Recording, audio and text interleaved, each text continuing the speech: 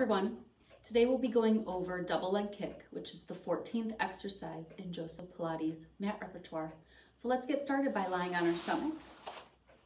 We're going to have the legs together in parallel, so the toes and knees are facing down. And we're going to lower all the way down, resting one cheek against the mat. Placing the back of the hands against the lower part of the spine, just letting them rest right on top.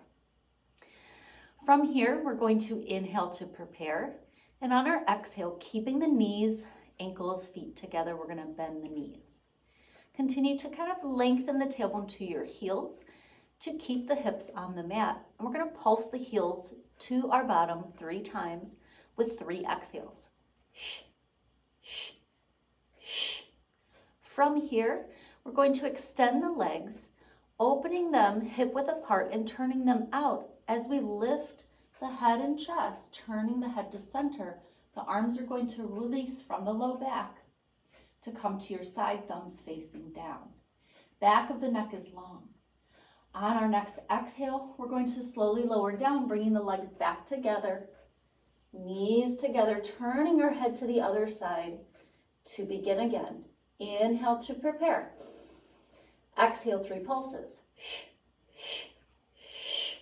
Inhale, extending legs, turning out and opening hip width apart.